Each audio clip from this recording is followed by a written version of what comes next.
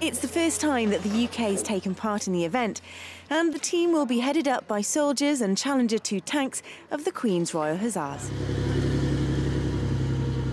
Last couple of weeks we've been doing training for the European tank competition, so just rehearsing the drills, getting the lads to go through it, make sure everything's in the right place, every lad knows exactly what he's doing, so it's just a muscle memory when we get out there and have to do the competition.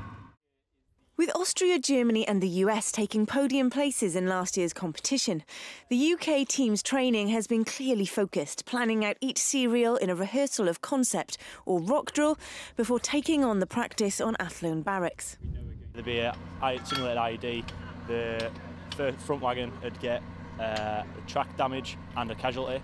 The crew of the damaged vehicle evacuate the casualty.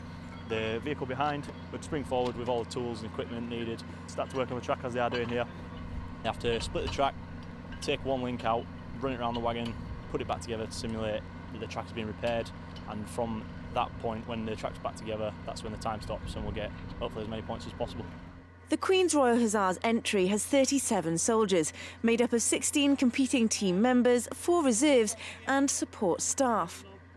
Joining the team is Corporal Lawrence Cox from the Royal Tank Regiment, who, as well as hoping to help take the team to victory, will be picking up tips and information ready for next year's competition, in which the RTR are the lead. They've been fantastic, very hosting, very welcoming. The crew that I work with as well, they're exceptional. They're really well trained and very professional.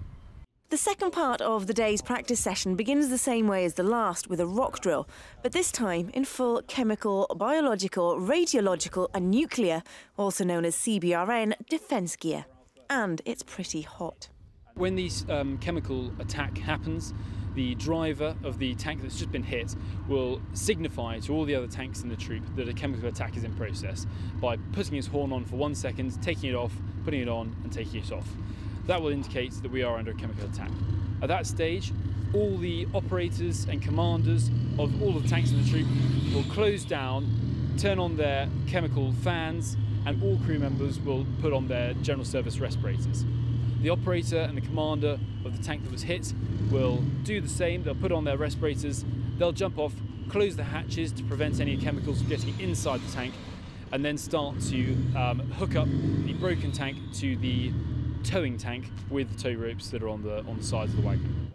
After the day's training, they analyse what they've done and the areas that they can work on. But what are they most looking forward to? I'd say definitely the gunnery competition. I'll just enjoy driving down range and seeing all targets come up and go down when we hit them all, which we will.